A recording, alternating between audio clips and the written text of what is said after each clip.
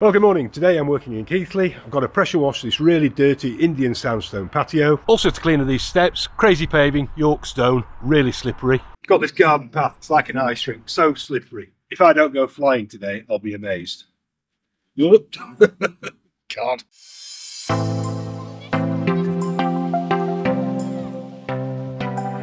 My name's Paul Driver and I'm the owner of JetReady. We're known for exterior cleaning and restoration services, and this kind of work is right up our street.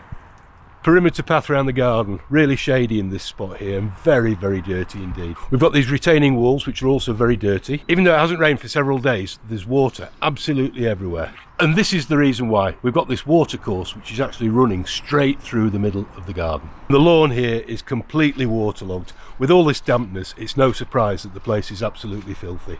There's a lot to do. Let's get started. Going to need an extension hose today to get all the way to the top of the garden.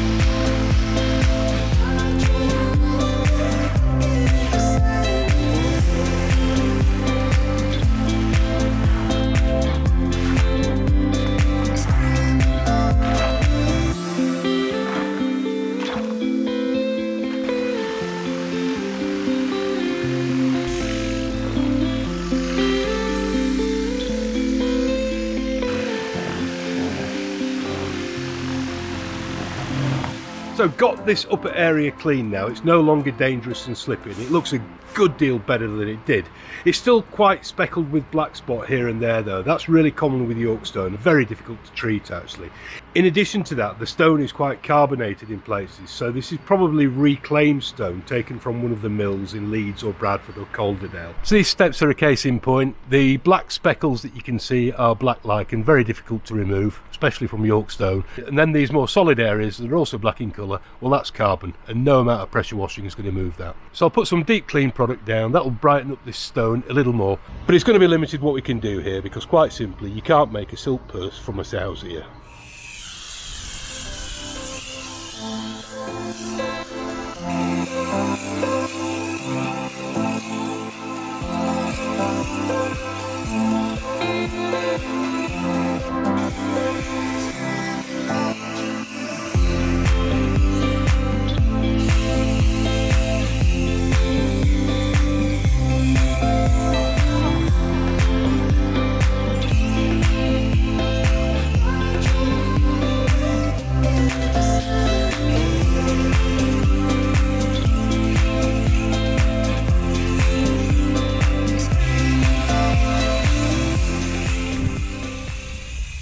The problem that you've got with this property is it backs right up onto this hillside, which in turn goes up onto the moors. All of the runoff is just coming straight down. Indeed, there's a small copse up there where some trees have been planted in recent years, no doubt in an effort to control the drainage. Not working very well though, and water continues to flood down onto the house below.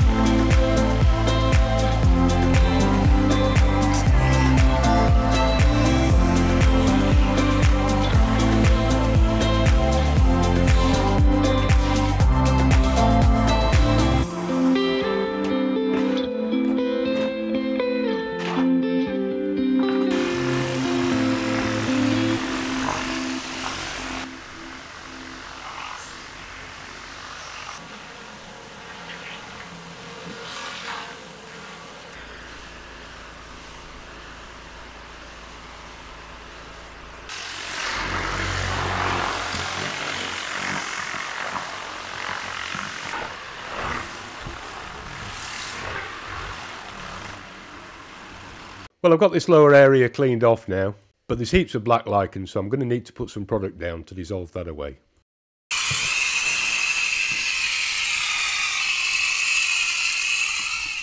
Right, we've got all of this area foamed down now. I'm going to move back up to the upper terrace now, fire up the boiler and get the turbo lance onto some of these more stubborn stains.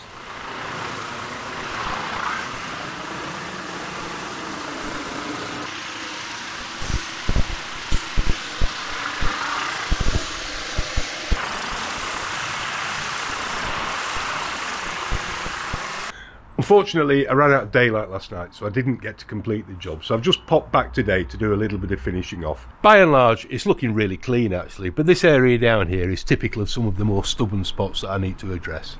Around and about the area, there are other spots that need attention too. So those areas of black spot where I've got the really stubborn stains, I'm going to try using a bit of heat. So I'll fire up the boiler, we'll put hot water on that with the turbo lance. I expect that'll be fairly successful, but I've always got the option to escalate and use some more concentrated chemical as well.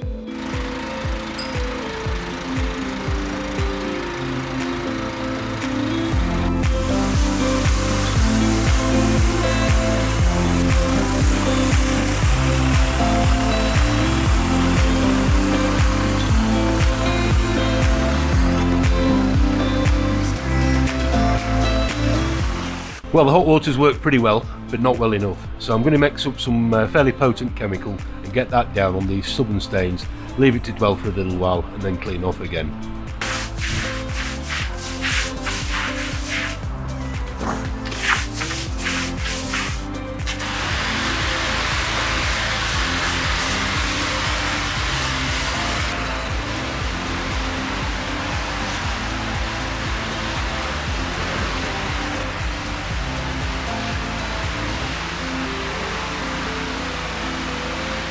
All done, it's looking fantastic and the homeowner is thrilled.